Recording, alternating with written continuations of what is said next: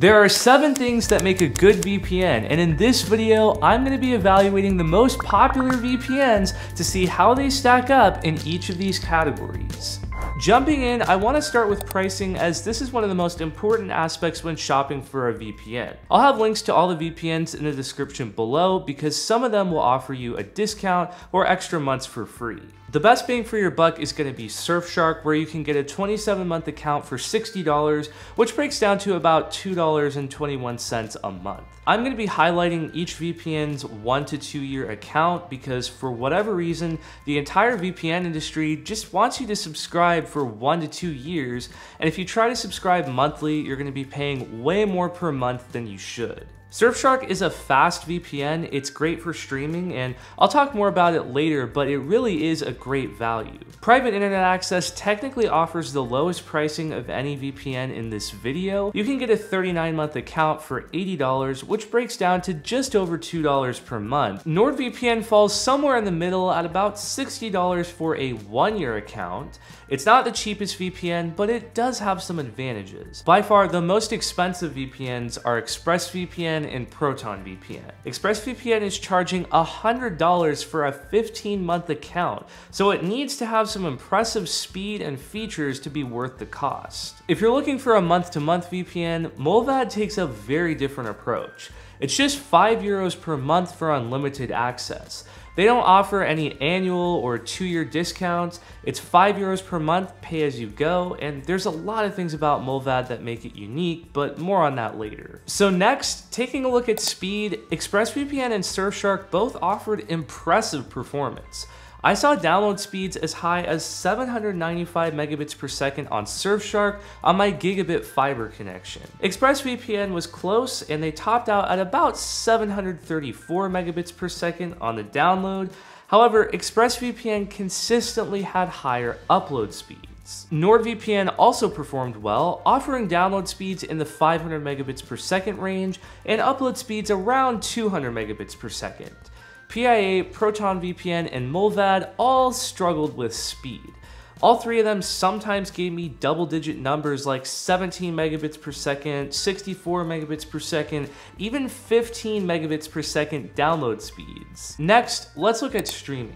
Streaming functionality is an important feature of any VPN because it's a big reason many people get a VPN. If you're looking to access region-locked content in other countries, a VPN is how you do that, so you're going to want to make sure that a VPN plays fair with streaming services and the IPs aren't blocked. I had great results with Surfshark, ExpressVPN, NordVPN, and ProtonVPN. All of these VPNs work perfectly on Netflix, Disney+, and Hulu, and I was able to access region-locked content when connected to servers in the UK and Canada. So I definitely wouldn't recommend PIA for streaming.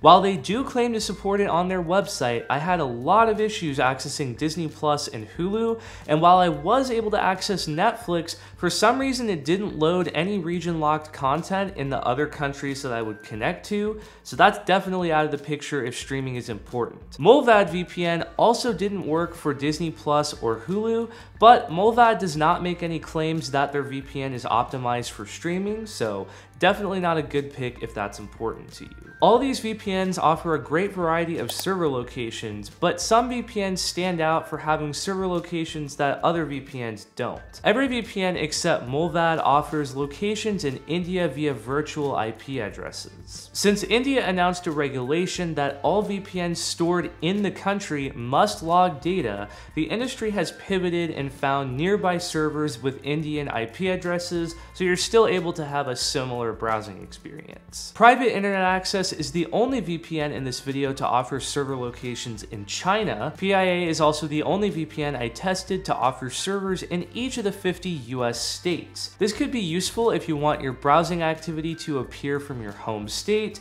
or if you just want a VPN server to be located as close to you as possible. ProtonVPN is the only VPN I tested offering servers in Russia.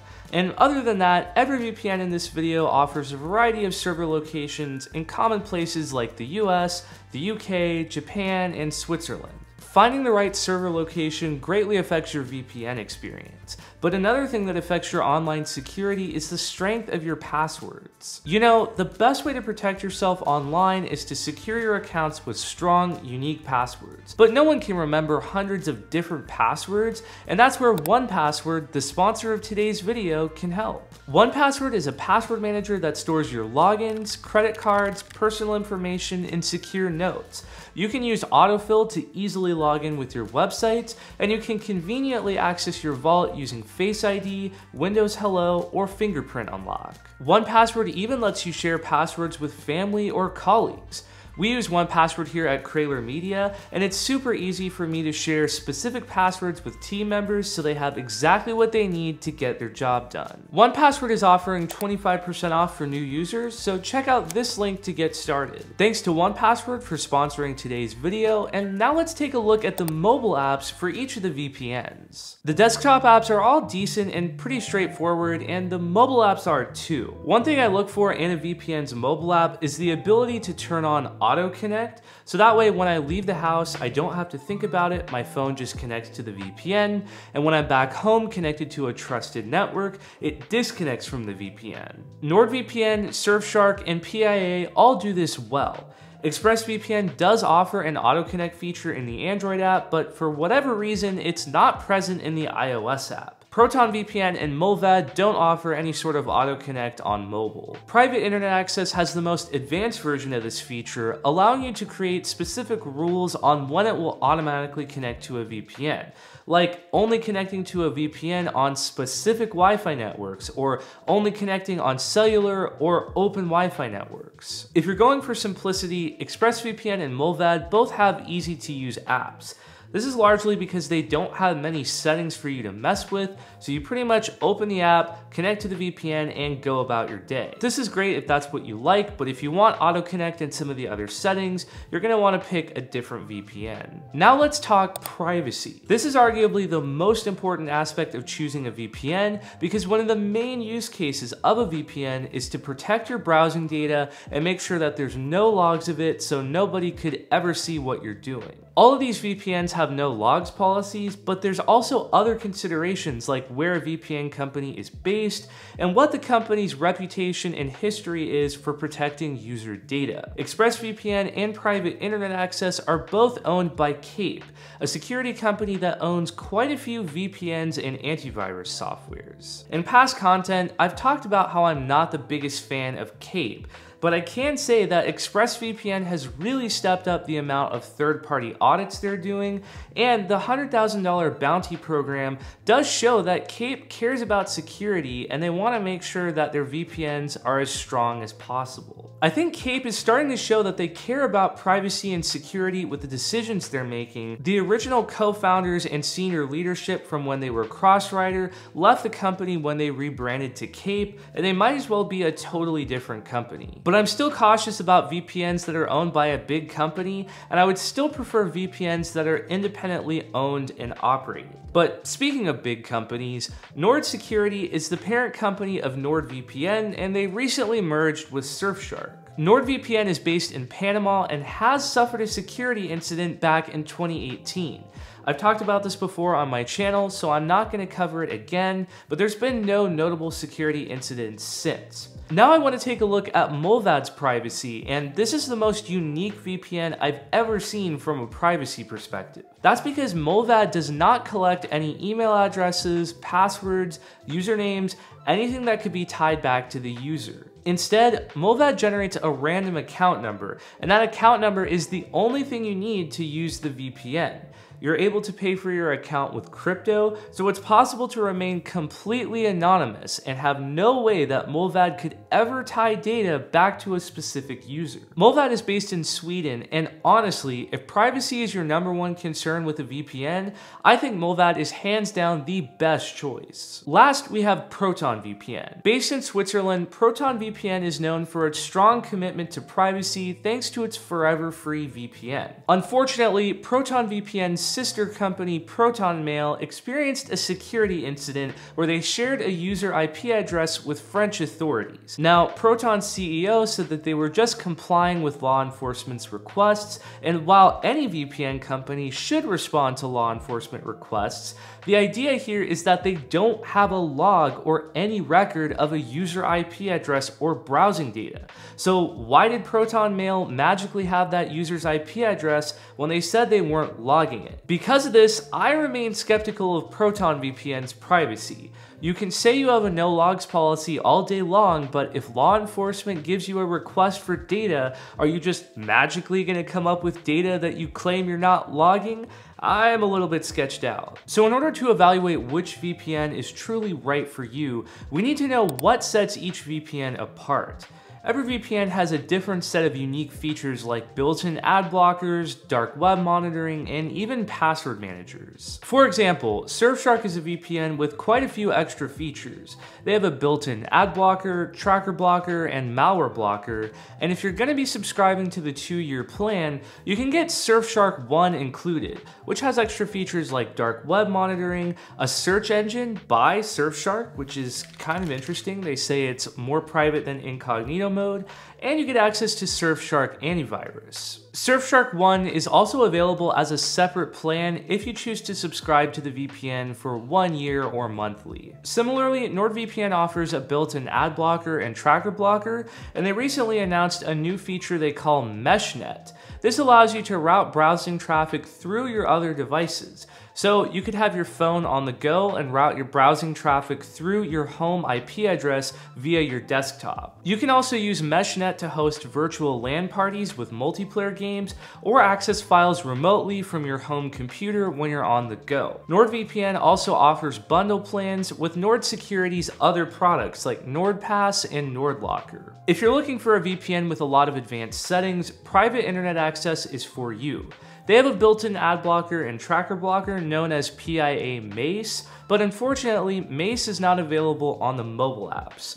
On iOS, they do have a Safari content blocker, but this is only going to block ads when you're browsing in Safari. Other features you'll find in PIA include the advanced automation with auto-connect rules, split tunneling capability, and multi-hop.